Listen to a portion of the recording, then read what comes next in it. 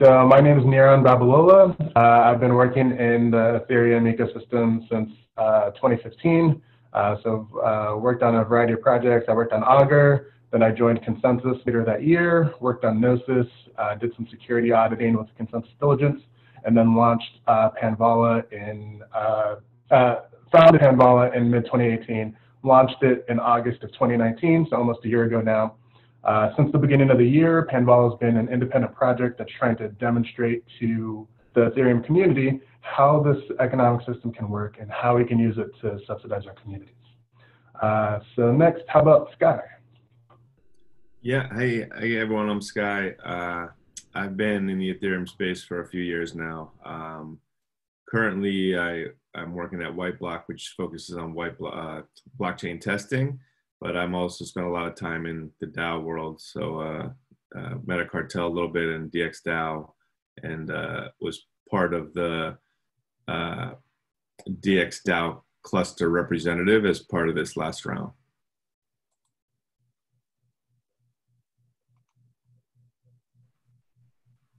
Next, Noah. How about Noah?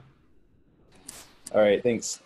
Hi, I'm Noah. I'm a software engineer out of Austin, Texas. I write web pages, so I am just here to literally be oriented and figure out how this works. Niran has been bending my ear about blockchain technology for public good for like 10 years now at this point, I think. So this is my chance to get his perspective on it. Thanks for coming. Marco, you're the next one down the list. Thank you. My name is Marco. I'm a product designer from Croatia. I've been in the Ethereum space for several years ago as well. In the blockchain space, I think since 2012, 2013 or something like that. I spent a lot of time in consultancies, digital agencies. I've also been at Consensus as design principal. That's where I found about Panvala and Niran and the project itself. I'm contributing to the Ethereum community and a lot of projects like Givet, Panvala, Metacartel, Metagame. I'm also a member of Riot Guild. I'm also into the DAOs and Aragon, basically all over the place. So yeah, that's it. I'm here to, again, as well, to be oriented for the Panvala this summer orientation. So yeah, looking forward to that. And I pass it on to, okay, Willie, because I know you. Thanks, Marco. Marco is a badass product designer, if anyone doesn't know. I can definitely attest to that. My name's Willie. I'm currently senior product manager at Shapeshift. I did 2 startups before, one legal tech. It's called Just Legal. It's actually in Austin. That got acquired in 2017, and then started Bitfract, which Shapeshift acquired in 2018.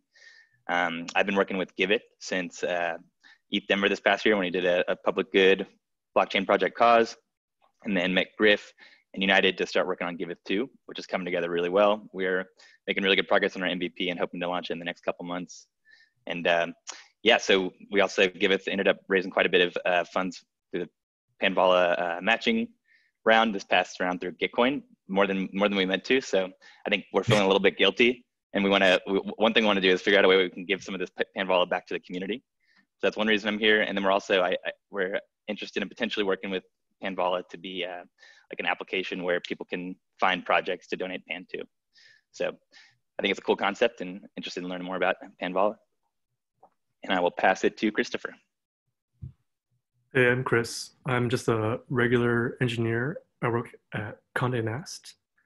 I'm very new to, I would say my knowledge is like near zero for a lot of this blockchain-based technologies. I know a lot of the terminology, but not a lot of the application or the lingo. So I'm very interested. I'm very much here to get oriented as well. I don't see any other people on video, so I'm not sure who to pass it off on to. How about Jason? Hey guys, can you see me? Yeah, so I'm Jason. I'm currently focusing on building a project called Wildcards. It's a project that connects people all around the world who are passionate about wildlife conservation. And it's the world's first wildlife DAO, which is super exciting. But effectively it's a fun and engaging way for people globally to contribute to wildlife conservation directly, no matter where that organization is, or what the organization sort of structure is. You can contribute to the organizations that you feel are having a big impact. So hopefully there can be some synergies with Panvala, which I'm really excited about. Yeah, who should I pass on to? Does it need to be someone with a camera on? I didn't. Maybe you pass it on for me. I'll do it. Niran. How about Haley? Hello all, my name is Haley Summers. I'm currently located in Reno, Nevada. I've been hanging out in the Ethereum space heavily since about 2017. Launched a non-fungible token dApp in Ethereum in 2018, Mokins.io. Used a, we'll call it a predecessor or competitor to 1155. It used 998 as a composable token standards. Used to be the community manager for the Ethereum Nifty Magicians. Last year, I was employed by Blockchains LLC here in Nevada, that crazy company that bought all that land in northern Nevada. I was a lobbyist who did product compliance for them as well. And I've also taught civic education for the last 10 years, and I'm currently employed at the university doing civic education work. So I'm here on this call today because this is a new space, right on par with some of the blockchain for good consensus applications. A lot of people here from Giveth, which is really cool, and that's exactly why I'm here. I'm excited to be as part of this blockchain for good movement here. Awesome. And in the interest of time, just one more introduction. So how about for the last one, Simon? Cool. Hi, everyone. My name is Simon Delariviere. I've been in the blockchain space for a few years. I've always been interested in token economics and ways in which we can self-organize towards shared goals. And the reason why I'm here is because I think Panvala is one of those experiments that are the most important ones. And I want to support it where I can. So yeah, that's me. Awesome. All right, I'm going to turn back on my video. If it starts cutting out, let me know so I can stop, and then bandwidth will be conserved. So let me share my screen once again. All right, for this orientation, I want to go through a couple of things, an overview of how Panvala works, what the Pan token is and how that fits into the system, where the matching funds actually come from, because it sounds like some sort of magical system. Who's actually giving the money? I want to explain how that happens, explain the system in the Panvala League, how we've had these 5 communities come together to earn donation matching from the system.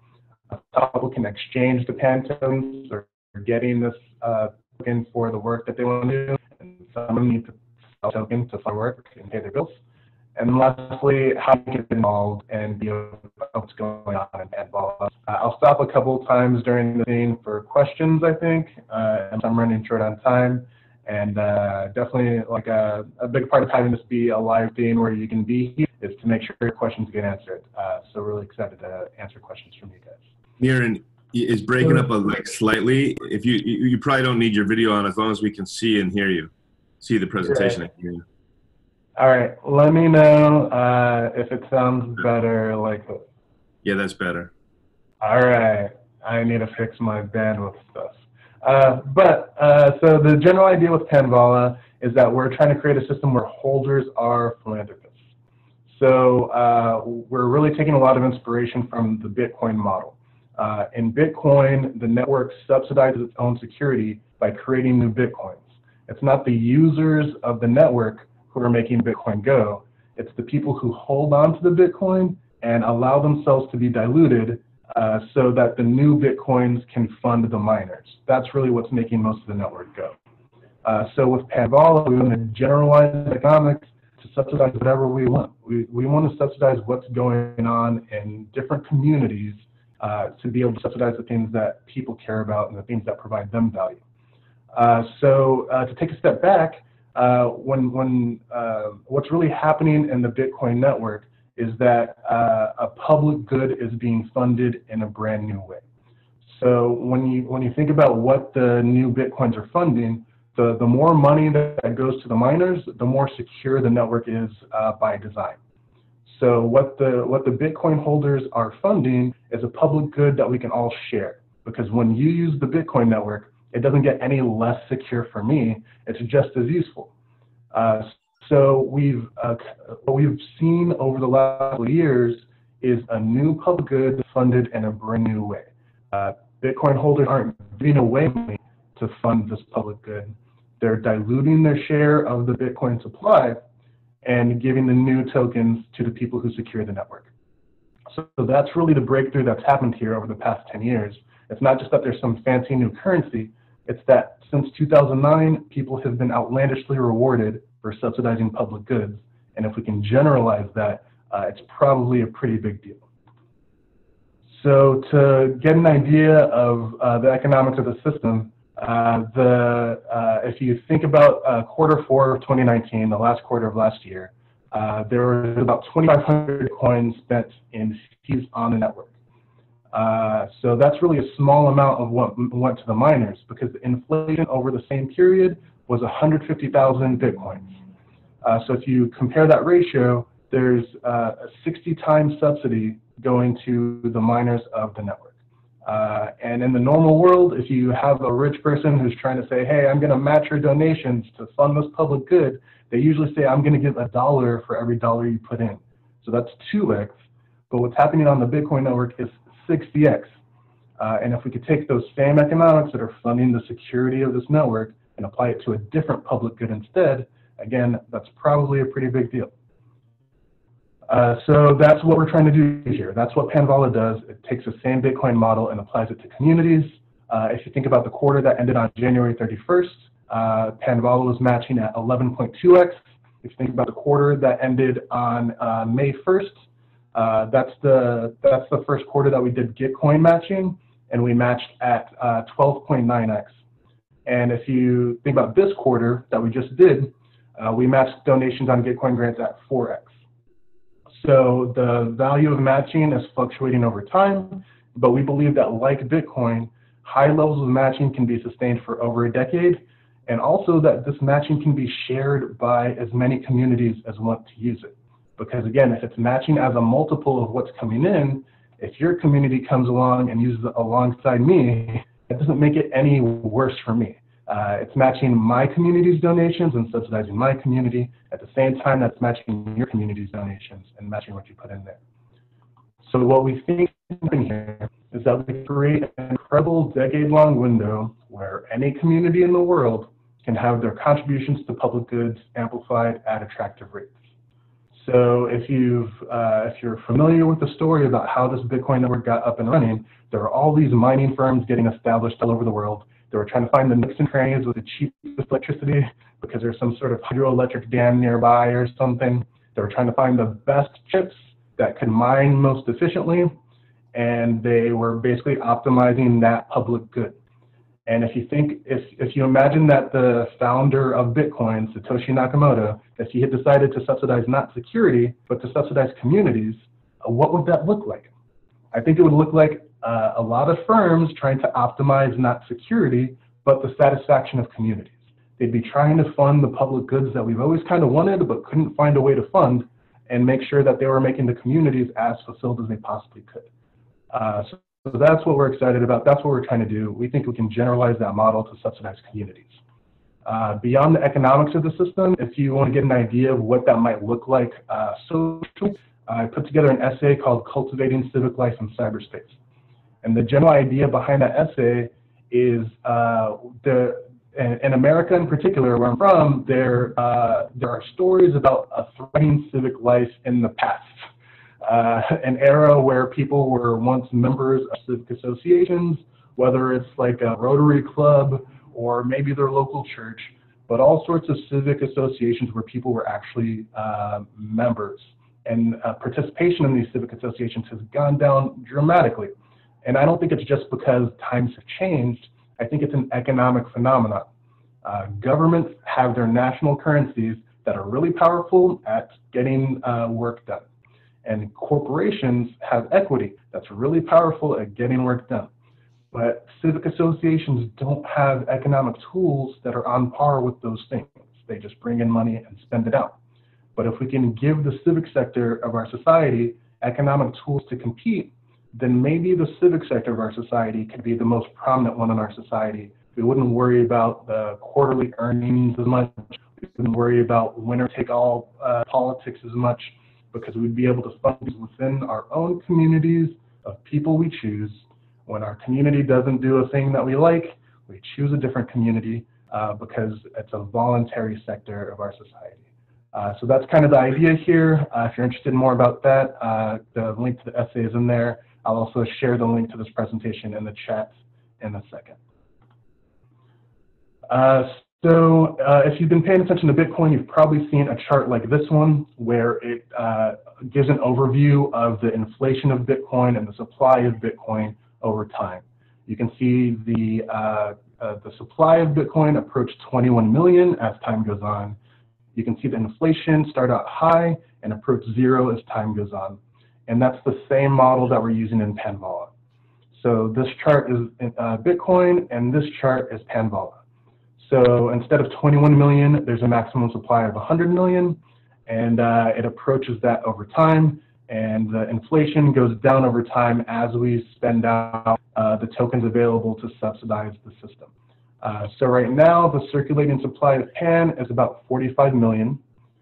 There's also the decaying supply of Pan. That's the Pan that's set aside and hasn't been released yet, but is released incrementally over time by the system. So there's 44.6 million Pan locked away. And there's also a reserved supply of 10 million Pan set aside by the system. That's kind of there in case the community has an opportunity to make some sort of deal that makes Panvala grow a whole bunch. So since there's kind of a fixed flow of tokens coming out of the system, if an opportunity came around for a deal, but you only have the quarter's tokens to spend, you might not be able to make that deal. So instead, there's tokens set aside up front just in case they may not ever need to use those, but they're there just in case they can make a deal. So that's the general model of the Pan token. When you think about the maximum supply in the Bitcoin model, that's a supply that's definitely reached, right? All those tokens are coming out and they're going to the miners no matter what, and the fees also go directly to the miners, not into the system. But in Panvala, donations go back into the system itself. When a donation is made in Panvala, the whole idea is that that's tokens going back into the token supply. And the reason that's important is because that means we can sustain the system indefinitely. There's always a budget for the system to govern because you can always govern the donation that came in. So instead of thinking of the supply curve as a supply that's definitely going to happen, really what's closer to what's going to happen is this red curve on this chart, where there's fluctuating amounts of donations coming in that really pushes down the circulating supply. The actual amount of tokens that's going around gets decreased by the donations. When you make a donation in Panvala, you're taking Pan out of circulation and putting it back into the system so we can keep doing this thing forever. As I said before, like the tokens locked away are going to decrease over time. The amount of tokens coming out are going to decrease over time. So our ability to subsidize things with inflation is going to go down over time. For this quarter, there's about 5.2 tokens coming out for every token that went in as donations. And if this is the stable equilibrium, which I don't think it is yet, it would decrease from here gradually over time. So we would start with an ability to match at like 5x. In 2030, it might go a little below 2x and so on. And we'd eventually go to 1x, where there's one token going in for every one token going out. And we could do that indefinitely. But the point of Panvala is subsidies. Right now, we're starting with this inflation subsidy and focusing on that because that's the new thing. But we don't want to run out of subsidy to be able to allocate. We always want to be helping our communities work together to get subsidies from anywhere they possibly can. We start with an inflation subsidy, but we think that we can build up corporate sponsorships over time. So in the end state of the system, it's not that there's no more subsidy, it's just that you replace the inflation subsidy with corporate subsidies. So if you think about something like a sports league, the individual teams can get their own sponsorships, but the league as a whole can get much larger sponsorships than they could get on their own. And similarly, it's common for civic associations to get corporate sponsorships, but we think that in the form of a league, they could work together to get much larger sponsorships than they could get on their own. So as the inflation subsidy decreases, we try to ramp up the corporate subsidies to replace it. So in the end state of the system where there's one token going in for every one token going out, a small fraction of those are donations from the community members, and a large fraction of those are donations coming in from corporate sponsors. So I'll stop there for a second just to check if there's any questions, and I'll also try to share the link to the slides. Hey, Nira, my name is John Lateral. I'm the guy that was initially talking when I first came on the Zoom. I got a nonprofit organization that's performing arts based, and I want to use it. I want to use money to provide scholarships to my youth that's participants in the organization. And I saw this about, Ethereum about matching and all that good stuff, and I want to figure out how can I use this to do as such, Right, so that sounds like it could be a good fit. For any community that is already kind of familiar with how blockchains work and how to use them, the hard part is getting donors to donate in the currency. So if you have a community that can donate in cryptocurrency, then you're kind of great for the system, and we should talk to get your community on board. Really the hardest thing is that a lot of existing nonprofit efforts don't know anything about blockchains yet. So the focus has been getting blockchain-focused communities on board, and then going with different technical communities out there who we think could easily start using blockchains. But if your community can send tokens on blockchain, you're a perfect fit. So we should definitely talk more about that. Yeah, I think what you said is because cryptocurrency is still kind of new to a lot of people, and that's the issue here. Yeah. But eventually that'll be a problem. The goal is to, this isn't supposed to be a system for just blockchain efforts. It's supposed to be for everybody. So the question isn't if your community could be supported by this, it's really a when. Okay, so yeah, we'll talk more because we got to figure out how to make it user friendly to everybody. So when I present it, as far as raising money, how they can donate to the my organization through the blockchain, right? Absolutely. Right. Any other questions? All right, I'll keep this going. So during the latest round of donation matching, we brought in 362,000 tokens from donors. So there was about 78 donors, and they donated 362,000 PAN. There was over 100 projects that received those donations. And then quarterly, we decide what to do with the budget of tokens that's released from the system. And we decided to set aside 75% of the budget, which ended up being 1.4 million PAN. So we knew up front that the grantees were going to receive 1.4 million PAN because that's kind of fixed from the beginning. The question was what donations are going to come in, and that's what determines the multiplier. So we don't say, hey, we're going to match donations at 4x. We say, hey, this many tokens are going to be distributed, and then figure out how much the market decides things should be matched at. So that's generally how the system works. 360,000 in PAN came into donations, and as a result, 1 million PAN will be matching those donations, and that's coming from the dilution of the existing token holders. The new tokens are being created. People who already hold PAN, their share of the system is getting decreased by these new tokens, and that's what allows us to subsidize these communities. So we have 5 communities right now, and the way these communities get on and donation matching from the system is by holding on to tokens and directing where their inflation goes. Because again, in Panvala, the idea is that holders are the philanthropists. It's basically a new form of philanthropy where instead of giving up the masses of wealth that you've accumulated over time, instead you hold on to what you have and you dilute your share of that asset to be able to subsidize what you care about in your community. So it's the people who are staking tokens for their community that are the source of the matching, and the people who aren't staking but are still holding on to tokens, they're the source of the matching as well. So the way these communities earn this matching capacity is by staking tokens. There's 5 communities right now, and they each take tokens to earn donation matching capacity. The general idea is that we want each community to be able to be matched in proportion to the donations that they bring in. But we also want each community to stake in proportion to the donations that they bring in. So that's why the staked tokens determine your community's capacity.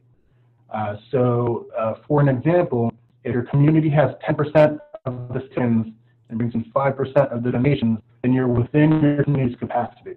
That means you're going to be matched at the highest available rate by the system. You bring more donations, and you will still be matched at the highest available rate. What happens is that if you bring in too many donations, which is still good, it's just that you need to stake more tokens to keep up. And if you don't stake more tokens to keep up, then you overflow your capacity. So if your community has 10% of the stake tokens and brings in 20% of the donations, you've exceeded your capacity. So that first 10% will be matched at the highest available rate, but then as you exceed your capacity, as that overflow increases, they'll be matched at lower and lower rates over time. What that means is that once you get above your capacity, you want to get people to stake more tokens so that you can maintain the highest rate. It's not to punish anybody. It's just to maintain the relationship between the proportion of stake tokens and the proportion of donations coming into the system. So for a concrete example, we had these 5 communities this quarter. Common Stack community staked 800,000 PAN and had 38% of the capacity of the system. The Metacartel community staked 90,000 PAN and had 4% of the capacity of the system. And then there were communities in between. And what happened is that they brought in different amounts of donations, because that's the whole idea. There were 3 communities that were within their capacity. So Hashing It Out, DApp Node, and DXDAO were within their capacity. So that means that staking more tokens wouldn't do anything for them because they hadn't brought in enough donations to need to stake more tokens. It's not a system where we're just trying to get people to stake for no reason. It's just to maintain the relationship between the proportion of stake tokens and the proportion of donations. On the other hand, the Common Stack community slightly exceeded their capacity, so they had an overflow of 4%. So in stating the highest multiplier of 4.64, they ended up getting a slightly lower multiplier of 4.62. And all that means is that they could have staked a little bit more tokens and gotten the highest available multiplier. Metacartel exceeded its capacity by 25%. So they had a multiplier of 4.41 instead of 4.64. That also means that they could have staked a little bit more tokens to get the highest multiplier for the system. So in general, the total budget that we were able to allocate this quarter was that 1.4 million PAN going to those the grants on Gitcoin grants, and that was worth 55,000 this quarter, which is up 65% from the 33,000 that we allocated last quarter. That's exactly what we want to see. It's not guaranteed that that'll continue to happen over time, but we hope that as we continue to grow the existing communities, get more of them to donate in PAN, and add more communities over time, that our ability to subsidize communities increases. So for the individual projects that got matching funds from the system, it's useful to compare what they got from Gitcoin, which has a matching budget from the Ethereum Foundation, and what they got from Panvala, which has a matching budget just from inflating the token supply. So on average, the Gitcoin projects were matched at 1.77x, and in Panvala, on average, the projects were matched at 4x. So most projects got a higher match from Panvala in terms of the multiplier, but some projects got a higher match even in dollar terms from Panvala, which is impressive to me. Really what we want people to understand is that when they're donating on Gitcoin each quarter, it's kind of a no-brainer to donate with Pan because it's matching at a higher rate, and some of these projects are getting a higher value as a result. So I talked a lot about staking tokens and holding on to the tokens to be a philanthropist in the system, but grantees have a choice. Not all of them can hold on to their tokens and be philanthropists in the system. Some of them need to pay their bills, and that's the whole point. We're trying to fund things that people care about, so people are going to need to pay in Ether or dollars at the end of the day. So there's two main ways to do that right now. On Uniswap, Uniswap is basically a program on the blockchain that holds some tokens, some PAN tokens, and holds some Ether. So it's always trading. You can always trade with Uniswap. It's just at whatever price the program gives you. The other way to exchange PAN is by using the Gnosis protocol, and that lets you set your own price rather than just taking whatever price the program gives you. So you can be on the Gnosis protocol, if you use a tool like Mesa, you can basically say, I want this many dollars for this many PAN, and your order will just sit there until somebody wants to actually trade at that value. So there's two ways to do it. If you just need to get a trade done, Uniswap is the best place to do it. And if you want to set your own price, the Gnosis protocol is the best place to do it with a tool like Mesa. To see what's happened over time with the value of PAN, I use a tool called CoinGecko, so you can look up the history of what it's been worth. One interesting pattern that's kind of come up over time is if you notice in the Bitcoin world, there's new Bitcoins being created every 10 minutes, but the price isn't really affected every 10 minutes by those new Bitcoins because Bitcoin is very liquid at this point. People have been trading it for a decade. PAN is only moderately liquid at this point, so it's a lot more volatile than even Bitcoin is, which is extreme. So you can see swings around the quarterly releases of new tokens. So if you look on the chart, it's probably hard to see the dates, but the last releases were November 1st, January 31st, May 1st, and you can kind of see swings around when that happens. The hope is that over time, when there's a pattern in the market, usually people trade to make that pattern go away. So maybe there'll be less and less volatility over time as the system matures, but right now that pattern seems to be there. So we want you to get involved with Panvala, and there's a couple of ways to do that. The main way to get involved with Panvala isn't to get involved with Panvala directly, it's to get involved in one of the Panvala League's communities. So again, we have these 5 communities that are earning donation matching from Panvala, and if you join these communities, you can be a part of what's happening there. So CommonsStack is a community of blockchain enthusiasts that are trying to create circular economies to fund public goods. DAppNode is trying to make sure that all users can conveniently host peer-to-peer clients to make sure that these systems that we were building can actually be decentralized. Metacartel is trying to help launch and grow DAOs, which are basically organizations that run on blockchains. DXDAO is trying to develop a DeFi ecosystem that's truly decentralized. And Hashing It Out is a podcast that dives into the weeds of tech innovators and blockchain technology. These are our 5 initial communities in the Panvala League. And the best way to get involved with Panvala is to join one of these communities and participate each quarter as they decide which projects they want to support with their matching capacity. The other way to get involved is to grow the Panvala League. So we have those 5 communities right now, but we want to grow from there. It's not necessarily growing more Ethereum-specific communities, but we want to grow beyond Ethereum-specific communities because, again, Panvala is for everybody. So we want to fill the Panvala League with communities for all sorts of things to do. The metaphor that I use in my head is like when you're a freshman on a college campus and you go to the student activities fair, there's a club or pretty much anything you could want to do. And we want Panvala to have a community for every kind of thing you would want to do. So again, one common kind of group on a college campus is like the cultural affinity groups that get created. So for instance, like in the blockchain world, there are similar groups. So the blockchain world has like a woman in blockchain, black in blockchain, Latino in blockchain. Like it has all these cultural affinity groups. and we'd create those, bring those to the Panvala League and help subsidize the work that they're doing with Panvala. There's also professional associations, so every kind of work that people do, whether they're programmers, lawyers, project managers, etc., creating professional associations and subsidizing the work that they do. Maybe subsidizing communities for individual programming languages that people use. On colleges, there's intramural sports, but since we're building digitally native civic associations, it's hard to do sports in person.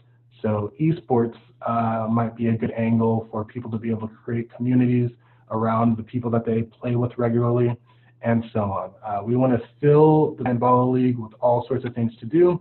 And if you have an existing community that you want to bring to Panvala, or an idea for a community that you'd like to create and grow within Panvala, we want to help you do that. And the last way to get involved with Panvala is to help govern Panvala. So Panvala is controlled by its token holders. And if you have Pan tokens and you want to steer where Panvala goes, we want to help you do that.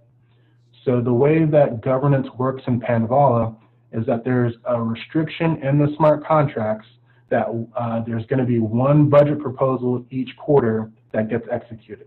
And there's a lot of other systems in the blockchain world that basically allow many proposals to be going at the same time, and they all are voted on independently. The reason we introduced this restriction is to kind of force people to form groups in the real world and discuss with each other what they should do each quarter. So it's not kind of like a independent proposals live on their own kind of system. It's a let's meet up each quarter and decide what we want to do together kind of system.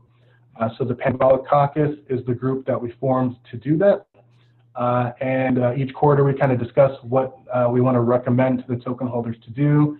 We publish that recommendation in the forum, we take in feedback, and then we submit that recommendation to the smart contracts.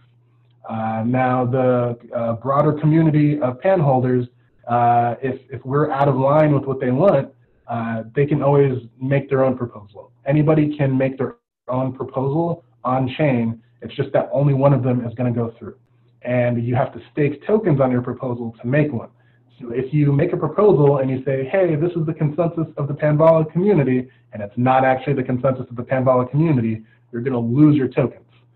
There's going to be a vote triggered once there's that second proposal in the system, and then the winning proposal gets executed.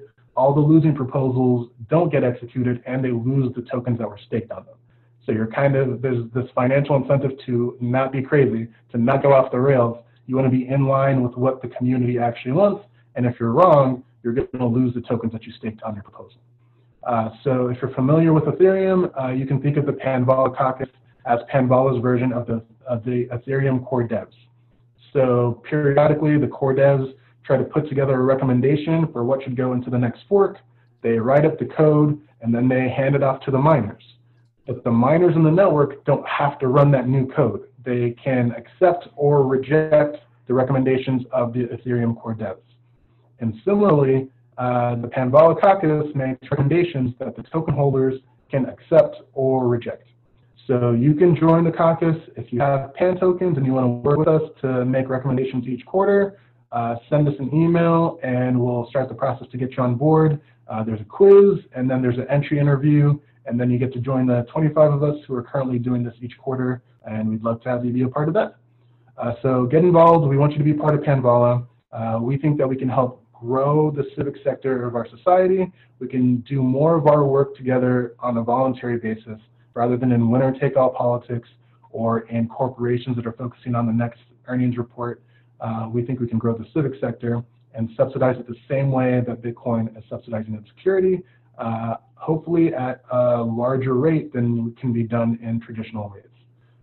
So if you're excited about making that happen, we want you to be a part of this thing, and we want to keep growing communities that are being subsidized by Panvala. If anybody has any questions, I'd love to answer them.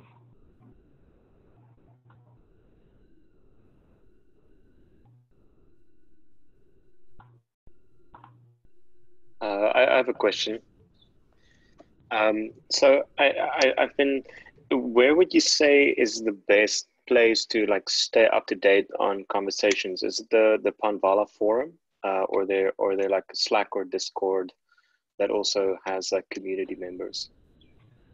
So we have a Telegram group that is kind of like the place where people are asking the most questions right now. It's not super high traffic.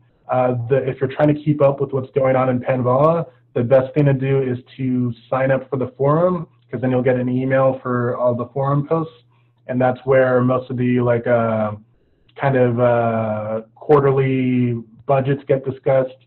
The plans for each quarter, those get published in the forum, so you'll hear what's happening through the emails from that. But right now, like really the structure of Panvala is oriented around the communities that plug into it. So it's really like, I think about it less as a Panvala community and more of it as a group of Panvala communities, because the Panvala communities are the communities in the league. So if you want to keep up with what's happening with Panvala, signing up for the forum is really the best way to do that. But being involved in one of the 5 communities is an even better way. Awesome, thank you.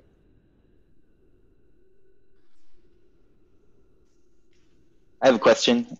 So for the caucus to govern Panvala, with Giveth 2, we've set up a DAO to govern and fund development of the Giveth 2 DApp.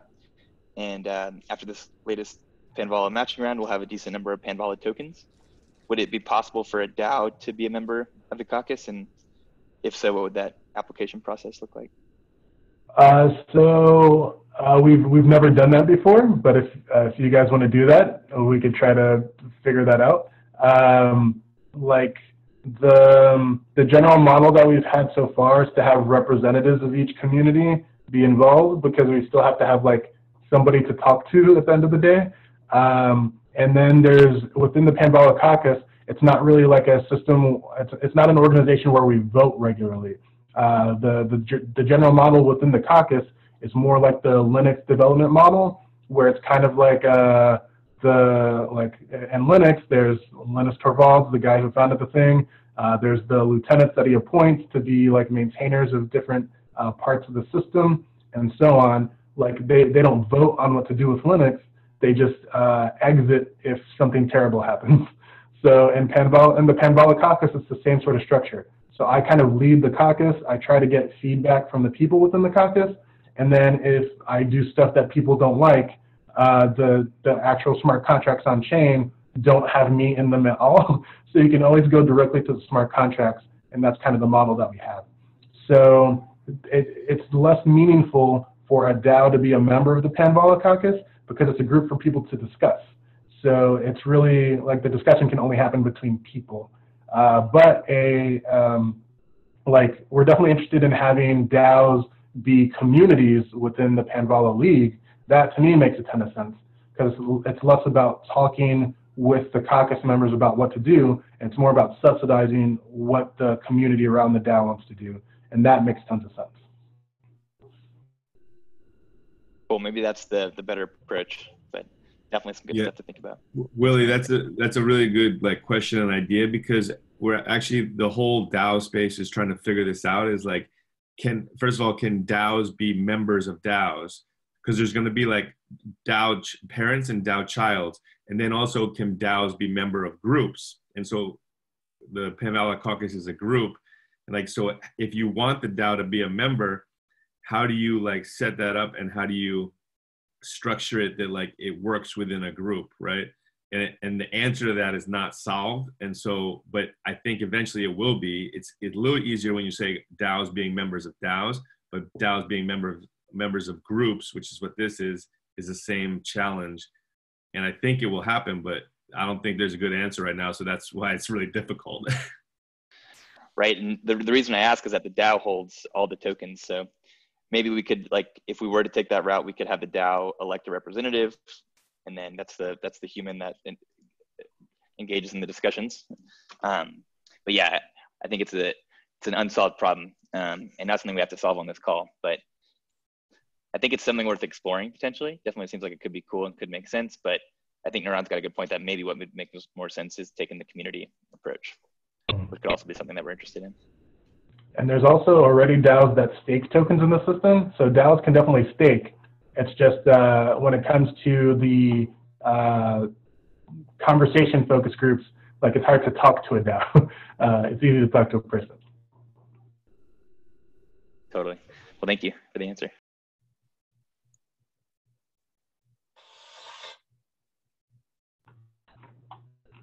Any other questions?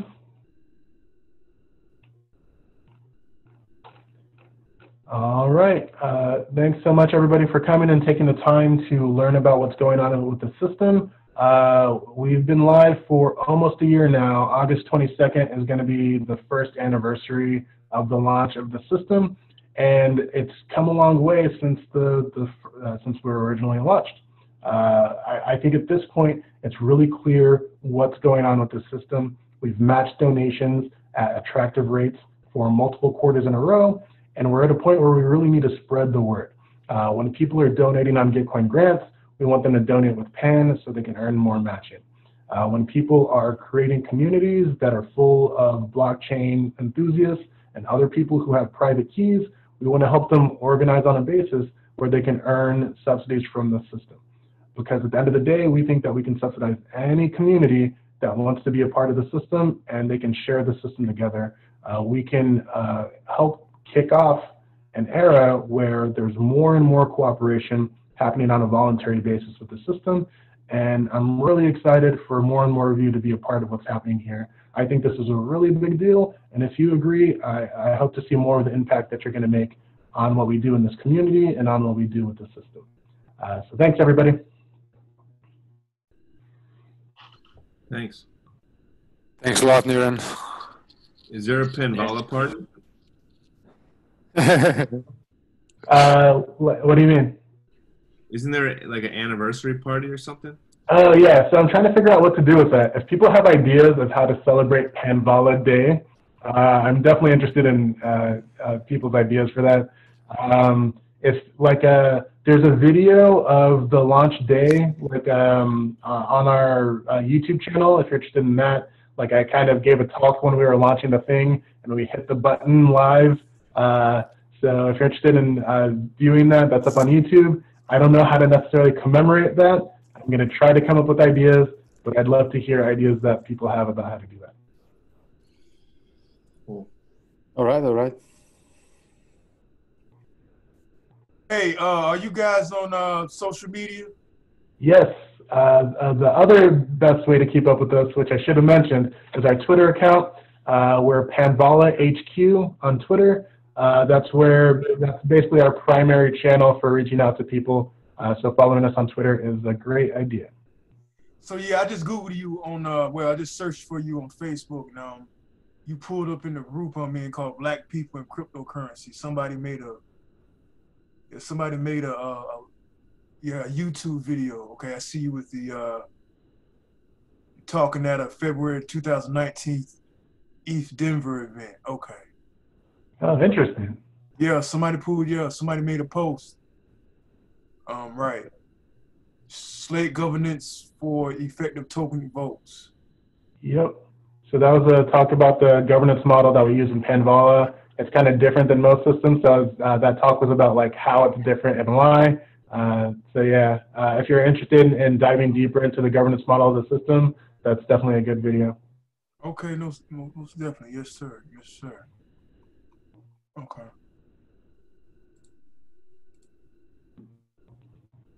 Cool. Well, thanks so much, everybody. Thanks again for taking the time, and looking forward to working more closely with all of you to make this thing happen. Yes, sir. Bye, everyone. Bye. Yes.